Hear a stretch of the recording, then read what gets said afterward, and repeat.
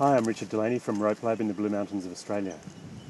We've got a website, www.ropelab.com.au, and on that I try and publish a whole lot of interesting information for roping technicians. What do I mean by roping technicians? Well, anyone that's using rope for recreational or for their volunteer or professional work.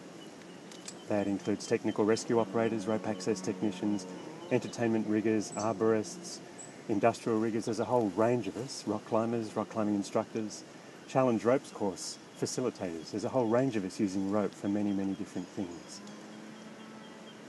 I find there's a good base level of information and knowledge around the way those systems work. However, there's some fundamental gaps in many of those systems of understanding in that they're based in rules rather than truly based in understanding. With RopeLab, we regularly run workshops, privately booked workshops, and also publicly advertised or open workshops. The things that I explore on RopeLab workshops are typically friction and mechanical advantage. Now, it's easy to think we've got a good grasp of those two concepts. However, I find that as soon as we introduce some of the common climbing systems, such as the Rapid Ascent Descent or RAD system, or other systems, short rope ascent in rope access, anything where the load is doing the work as opposed to an external hauling party, things get a little bit more tricky. When it comes to friction, I like to have people walk away with two fundamental rules of thumb. One is that anytime we have a rope taking a 180-degree bend over a metallic object, like a carabiner, that's effectively a system of 1 to 2 of mechanical disadvantage.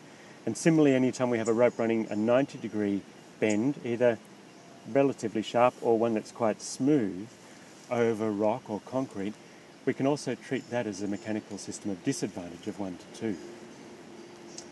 Another area I really enjoy exploring is particularly for those people working in technical rescue, but also standby rescue and industrial rescue, is the use of artificial high directionals. We're at a really interesting point in time because there are many confined space rescue tripods out there which people are used to setting up over an aperture where there's a worker working in a hazardous environment. If anything goes wrong with that worker, then their colleague needs to be able to lift them up out of that system using the tripod that's established in the lifting system, and probably lift them up in a vertical orientation so that they can put them then in a safe place. That means those tripods are typically 2 meters tall. And the other common thing with them is that they have a frame-mounted winch. Whenever we have a winch mounted on the frame, the resultant force is actually directed straight down the operational line to the co-worker. In a technical rescue environment, we're used to setting up tripods near an edge for managing a load which is over the edge. And the reason the tripod doesn't get pulled over is because we have a hauling team working behind the tripod. So we have a rope coming in and going over an edge, which gives a resultant force which hopefully is pointing within the footprint of that tripod. Now, there's been a few tripods tip over in the last few years. It seems that perhaps one every 6 months is tipping over with a live load during training. And I hope that isn't going to continue or even get worse. One potential I'm concerned with is if we have a frame-mounted winch in a technical rescue environment, those rescuers are used to looking at a resultant force within the footprint of the tripod. As soon as we put the winch on the frame, the resultant actually points straight down the operational line to the litter, and if that's over the edge, we'll destabilise that litter unless we have a system anchor at the back foot where the winch is. Another very interesting consideration, and one I try and work with, is thinking about how much importance we've traditionally placed on having a litter attendant in every operation.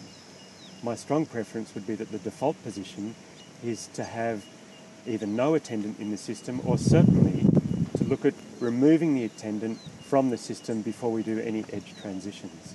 It's those edge transitions where we have a moving resultant, and that's either because of a luffing frame, a frame that tips, or the situation where we're fleeting the load inboard with differential tension between two ropes. If we've got a horizontal basket, a horizontal litter with a patient in, and the bridle is very compact, then perhaps we can get away with an artificial high directional at the edge, which is only 1 metre high.